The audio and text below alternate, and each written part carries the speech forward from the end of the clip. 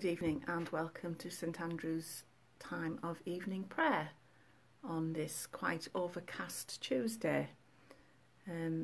Doesn't feel very summery today, I've been a bit chilly. This evening we're going to be reading from Micah chapter 7 verses 14 and 15, 18, 19 and 20. We're going to read Psalm 85 verses 1 to 7 and Matthew 12 verses 46 to the end, and I'll be following the evening prayer booklet that we've had access to. If you need one, please leave a comment in the section and we will make sure we can get one to you somehow.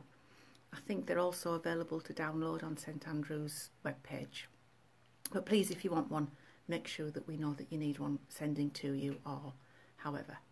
So welcome. Whatever your day's been like, I pray you'll be blessed by our time together as we unite as brothers and sisters in Christ to spend time together, to refocus and to pray. And remembering that whatever our day's been like and whatever challenges and difficulties we face, we're not on our own as we face them. So we'll start with those words from Deuteronomy. The eternal God is your refuge, and underneath are the everlasting arms. I just love those words. The eternal God is your refuge, and underneath are the everlasting arms. And our opening sentences. The Lord Almighty grant us a quiet night and a perfect end. Amen. Our help is in the name of the Lord, who made heaven and earth.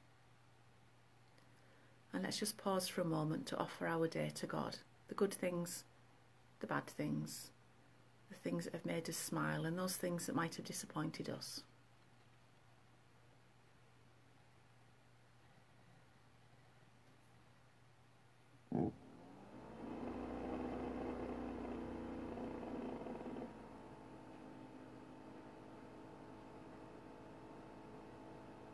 O God, make speed to save us.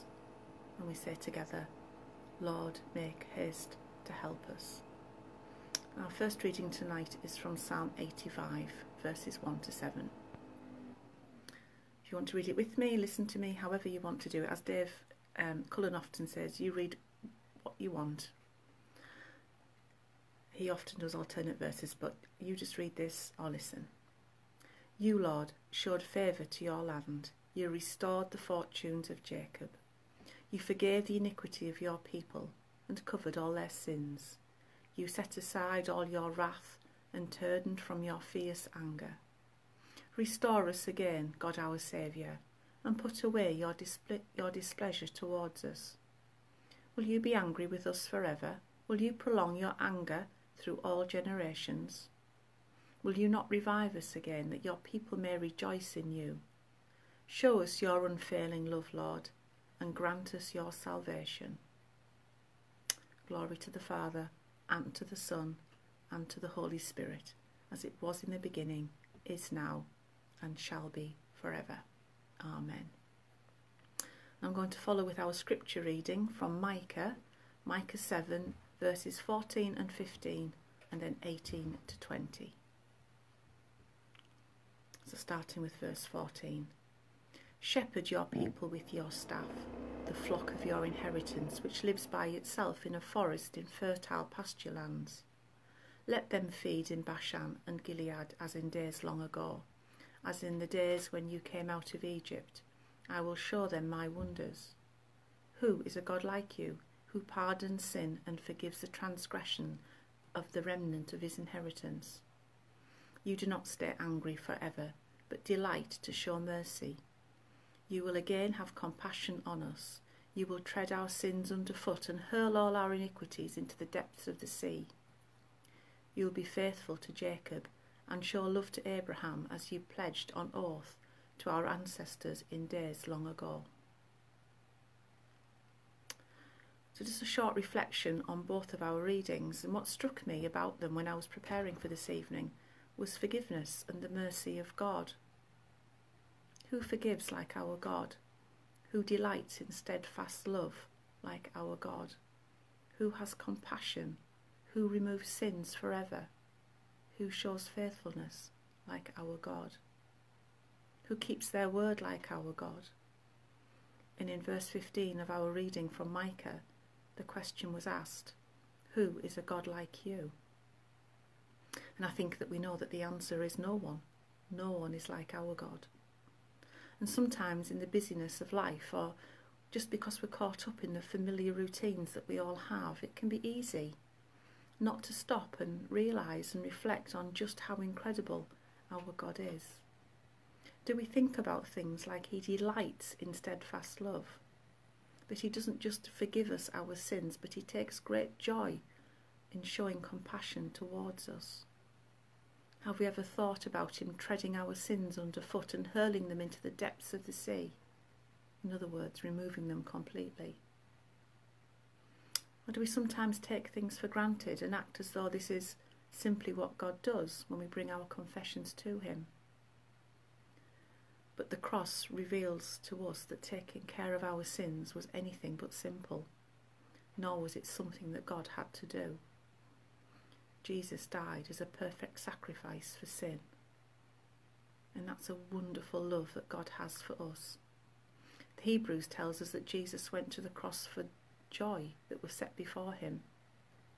So Christ hasn't just paid for our sin and lavished his love on us, but it's been his joy and delight to do so.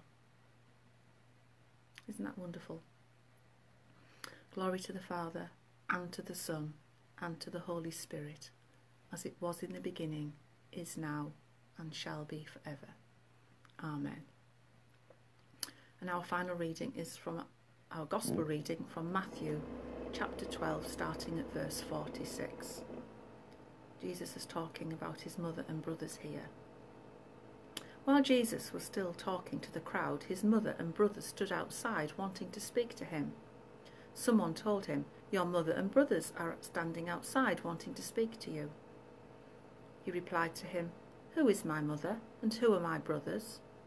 Pointing to his disciples, he said, "Here are my mother and my brothers, for whoever does the will of my Father in heaven is my brother and sister and mother." When we hear this reading, it might seem as if Jesus has been quite disrespectful to his mother and family. But what he's doing is telling the people around him that there are two ways of being family. The first, he belongs to his earthly family, to Mary and his brothers and other relations, and he wasn't dishonouring them. And then he went on to explain to the crowd that his other family is made up of those who do the will of God. And that means us. We are members of that one family where God is our Father. We are cherished members of his family. He loves us unconditionally, and his loving presence is reaching out to us in our lives, even in the most even in the most unlikely of situations. He guides us to be disciples of his love. When we encounter God and we walk the journey of faith with him, we can show and share to the world that we live in the light of his love. And we are all treated equally in the sight of God, and we are reminded that we are to love God, our Father, and to love our neighbour with one and the same love. Amen. So we'll turn now to a time of prayer. There'll be times of quiet. If you want to add your own prayers, if you want to put a name in the comments box, please do, and other people who are joining us this evening, I'm sure, will pray for that person. You don't need to leave any explanation, just a name. God knows. So let us pray. Thank you, Lord, for loving us and caring for us. Thank you for revealing your word to us and allowing us to become your children, part of your family. Use us to tell others of your love and forgiveness. Help us not to allow the things of this world to become a distraction from serving you. Thank you for those who have taught us and helped us in our walk with you. Amen.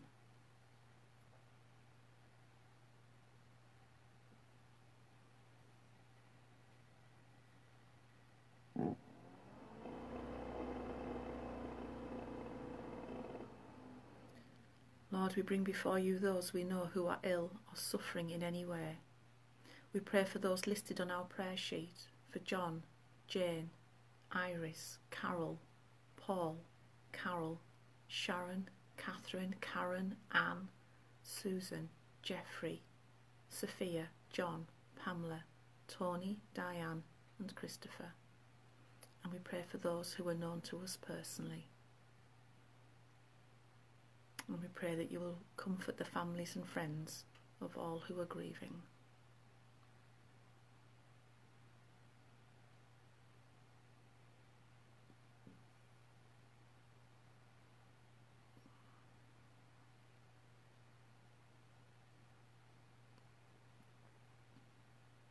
And I want to add Colin, John and Ross to that list.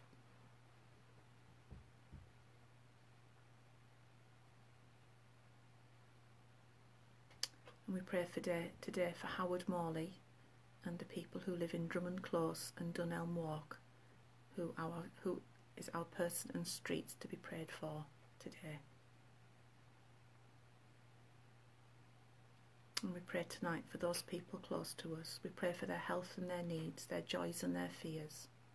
Protect them in every moment of their daily lives. Protect them in the decisions that they need to take, decisions they need to face too. Protect their homes and relationships. We pray that you would lay on our hearts the people who may be in need of a little more support at the moment. And we lift to you Christine.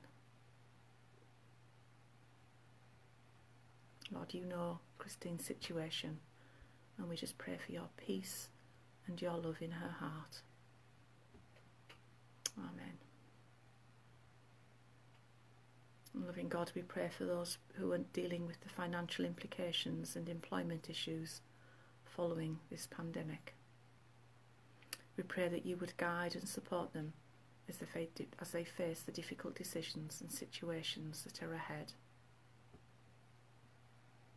And we've been asked also to pray tonight for Heather, Kenny and Karen. So loving God, we lift these people to you too. Be with them in their need. In Jesus' name, amen.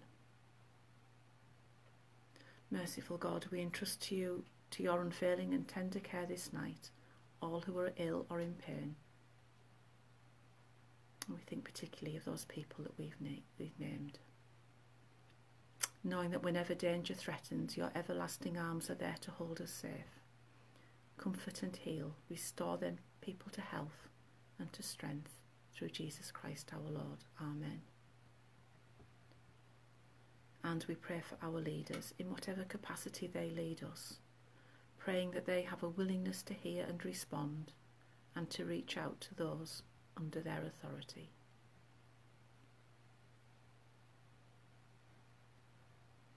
And we finish tonight's prayers with the collect for today. Merciful God, you have prepared for those who love you such good things as pass our understanding. Pour into our hearts such love towards you that we, loving you in all things and above all things, may obtain your promises, which exceed all that we can desire. Through Jesus Christ, your Son, our Lord, who is alive and reigns with you in the unity of the Holy Spirit, one God, now and forever. So as one family, let's all pray the Lord's Prayer. Our Father in heaven, hallowed be your name. Your kingdom come, your will be done, on earth as in heaven. Give us today our daily bread, and forgive us our sins, as we forgive those who sin against us. Lead us not into temptation, but deliver us from evil. For the kingdom, the power and the glory are yours, now and forever. Amen. So we come towards the end of our time together. So we conclude by saying, in peace we will lie down and sleep, for you alone, Lord, make us dwell in safety. Abide with us, Lord Jesus, for the night is at hand and the day is now past. And if you've got the words in front of you, let's say together, the Lord bless us and watch over us. The Lord make his face to shine upon us and be gracious to us. The Lord look kindly upon us and give us peace. Amen. So thank you very much for being part of evening prayers tonight. May you feel God's love and peace and joy with you in whatever you're doing for the rest of the evening. And morning prayers will be led tomorrow morning at 9 by Kath, if you want to join us then. So thank you and good night.